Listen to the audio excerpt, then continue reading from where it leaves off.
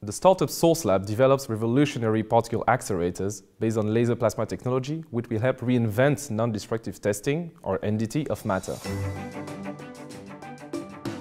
SourceLAB specializes in the development of innovative laser plasma interaction targets that make it possible to transfer the unique properties of ultrafast lasers to the fast particle beams, which enables the probing of dense matter with unprecedented precision.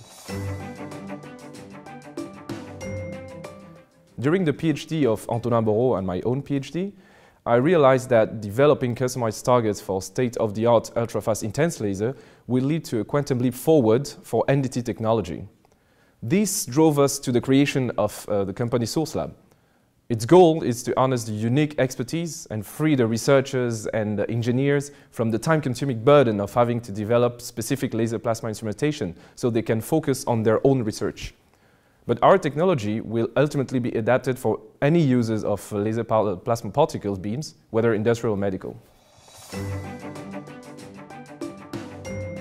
Since its creation in July 2013, SourceLAB has received many prizes and awards, such as the Jean-Louis Gerondeau Zodiac Aerospace Prize, awarding innovative projects, the national competition OSEO supporting business creation, as well as the Norbert Sega Prize.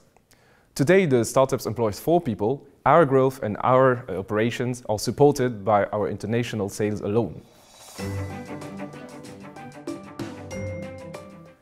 We currently manufacture the first laser plasma accelerator for NDT of dense matter, thanks to various contracts, including one from the French Defense Procurement Agency. Through this innovative project, it will be possible to perform NDT on nuclear reactor parts or aircraft landing gears with unprecedented resolution. Within a few years, we plan to develop compact laser plasma accelerator devices for medical use, mostly for cancer treatment. We thus want to develop phase-controlled imaging technology with micron resolution.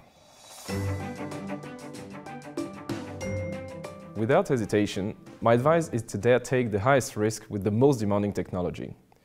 Creating a high-tech startup is a bit like developing a laser plasma source for the first time. Plasmas are notoriously disorganized, but those who keep on trying will manage to give it structure, which opens the path to a wealth of new physical phenomena that can be exploited for innovation.